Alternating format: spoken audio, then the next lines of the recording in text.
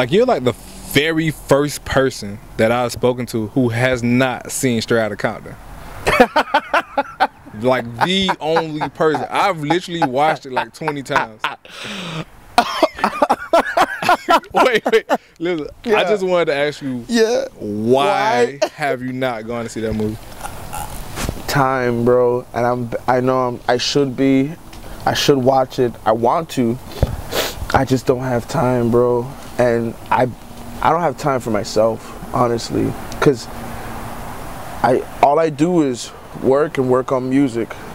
If it doesn't have anything to do with serving my purpose, it's hard for me. But one would argue like that's when rap changed, right? In the 80s, late 80s. At least, you know, everything was going on in South Central LA with the crack epidemic and Reaganomics, and this is the music that we listen to today is kind of derived from that culture that happened. You know, it just changed the face of rap.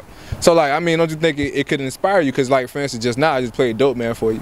Yeah. And it inspired me musically. Straight up. So you know, that's something you might want to look at that might give you some type of inspiration.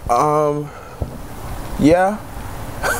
Now that you put it that way, it should give me some inspiration.